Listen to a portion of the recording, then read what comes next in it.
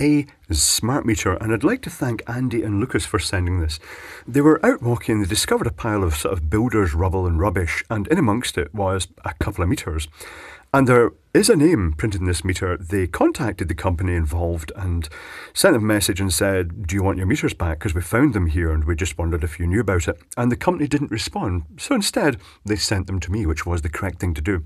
I have covered the serial numbers here to protect the innocent and me. And this is the second take of this video because I got right inside and discovered another serial number. Oh dear. So let's try that again, shall we? I'm kind of interested in seeing all the safety features and seeing if it's, this is how we would have designed it for security.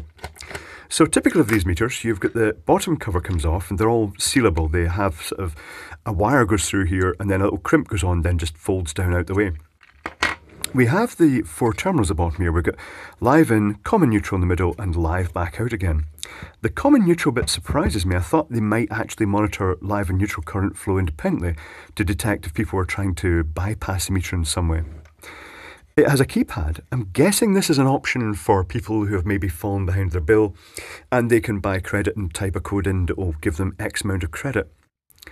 It's got the infrared communicator that's quite common in most modern meters, that's got a magnetic plate around it and you sit a little device over and it lets you access various parameters. This one has a modem. This is interesting. This is an actual smart meter, and if we pull this off, it reveals for a start, I should go back to this one, it reveals that if you take the cover off, this carbon-loaded rubber pad presses down onto these gold flash contacts down here, and that's how this unit detects. If you take this cover off, it will either flag it up in the meter or it could send a code to the base and actually snitch you in if you'd take that cover off. Likewise, when you take this off, it's got another pad that goes onto these 2 gold pads, and that would also tell that that this section would be taken off. There's also a couple of ports here with nothing in them, and going to these pads, I don't know if that's for testing purposes or it's just an auxiliary couple of contacts. Don't know. And then there's a 10-pin connector here that just mates with this and presumably does power and data. Let's get into this. The SIM, incidentally, I'll hinge this up. There is a SIM in there. It's got part of a number on it visible there. It's a plain white SIM. I'm guessing it's actually probably the local telecommunication company here, because no matter where you are in the world, one of the biggest data companies for providing data services on all the mobile phone networks is Manx Telecom. It's just an odd quirk because it's such an old, long-established company. This also has a external port facility for the antenna, which can go out the side here. So if you have a meter in a remote location with poor reception, it can communicate. I'm just making sure there's not too much incriminating evidence here. Cautious about showing serial numbers, particularly given this meter has an unknown history. So it's got an ARM chip in it, an ARM chip. It's got the modem chip. It's got another little communicator, local communicator. Could this be for Bluetooth communication or short-range programming communication? Not sure. The unit here has 2 cables coming off. It's got a cable coming off from underneath that is going to this connector. There is another label under here. I should not show that. And there's another little black wire coming down onto this, which is a printed circuit board. Printed antenna. Looks quite rugged and accurate. And that's fundamentally the modem. There are a couple of really big capacitors here. I wonder if they're a dying gasp capacitor. Some modems have the facility that if they lose power, they will use the residual charge of the capacitor to just send a little logging off code or an error code. Maybe that is an anti-tamper device. If you were to suddenly unplug this, it holds enough charge on these big capacitors to actually send a message saying tamper detected. In which case, no, how would it, it would detect itself being unplugged, because this can only signal to the actual meter itself. Interesting stuff. Let's get all this stuff out the way to make more space. I should also mention that there's a lot of paranoia about how the new meters are using this special radiation network called 5G and it gives you cancer. What a load of shit, seriously. What people come out with that? The same people who used to say that mobile phones, you hold them up to your head and it's giving you brain tumours. Just anything that comes out at all. It's the blue light from the street lights and it's, oh God, it's just any random thing. The attention seekers jump on it and claim it's bad. In reality, this unit will transmit, will just communicate the standard cellular network like your phone does. So if your phone was sitting on the table, it will be putting out the same sort of signal strength as this thing will on the wall when it just occasionally checks in. So let's get these screws out. Is that it? Yes, it is. This reveals, covers that bit area there. It reveals the keypad with the carbon pads, another anti-tamper thing. Going down onto this pad here, are they just in series? No, they're independent. Hold on, let's get that off. Notice the scrubbing about here because I just thought I'll just hide that. I don't know the pedigree of this meter. So it's got the carbon pads that go onto that. It's got the little infrared communicator port that goes onto these emitters here. What's that? It's got the LCD display. You can see the backlight at the side here. Let's get this out. This is as far as I got last time. It's not lifting out. The other thing they say is, you know, that it's got microphones and it's listening to your house. That's just, I don't know where this comes from. It's this conspiracy thing that it's going to release chemicals into your house. Let's carefully, in case I've missed it, I'm just going to look at the back of this before we go back into shot. It's got nothing majorly incriminating in it, right? Okay. Down goes that. So, what do we have here? Big, chunky terminals. Very chunky, and a big relay so that they can disconnect your power if you've not paid your bill. Nice. Oh, that is something down there. They've just stood that up. That looks like a Hall effect sensor, possibly. That may be to detect if people are putting something near this unit, like a really big magnet trying to maybe override the relay in this, perhaps. This is well shielded. What is this?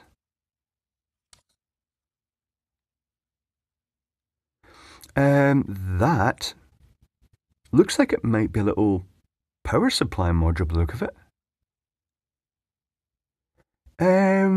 Right. Opto-isolators by the look of it there that are going out to the external unit. So is this providing this a communication interface that's, why would it be isolated unless it's just for safety? And then that port has just got basically a low voltage supply going to it and then sort of like just switch signals, or I wonder if it communicates two ways. There's a little lithium cell. Lithium primary battery. These are the ones that have quite a lot of lithium in them because they're designed for super long life and high capacity and they're not rechargeable. Let's see if that has a voltage of about the sort of typical 3 volts as you'd expect off that. 3.65 volts, that is fully up to spec, it's working. Oh dear, I hope it doesn't power it and send messages. We're tracking you, Big Clive. Is this normally closed or is this normally open? That would be interesting to know. Let's put this to diode test. I would expect that might be normally closed and only powered when they want to disconnect you, because that would take the load off it. It is. It's normally bridging through, and it's only when they power that that it's going to disconnect you. That makes sense.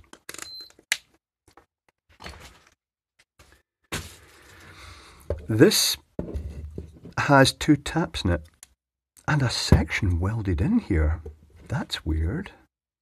Oh, is that for higher resistance? Is that a controlled resistance in there to for monitoring it? Why would they do that as opposed to just measuring from one end of the copper to the other? I'm not really sure.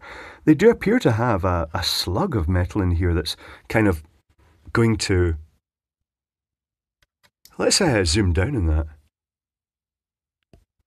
See that? That's I'm guessing that is just sort of to create a higher resistance in a smaller area. Does that result in extra heat? I'm not really sure. Do you know, I'm also looking at this big metal oxide varistor. Is there any protection about it failing and then going all hot and flustered? It's connected via this track over to the phase in, directly to the phase in, and the other connection here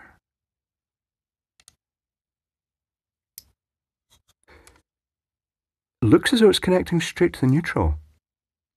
So does that mean that if this metal oxide varistor was to gradually fail over time, if that's what it is, it would actually potentially get quite hot in there without anything to cut it out? Not sure. That seems a bit odd. Any other anti-tamper devices? I'm kind of looking for an antenna in here. I don't know if there'll be one, unless that was in the upper section, because I'd expect something to detect RF jammer circuitry. And if it detects someone trying to interfere with the circuitry by applying an external radio signal, it could trigger something. I see a couple of pads going up here, but they're not connecting to anything. This looks like a double-sided board. It doesn't look any deeper than that. Oh, actually, no. Is it double-sided, or it's hard to see because it's kind of hidden if it's multi-layer or not.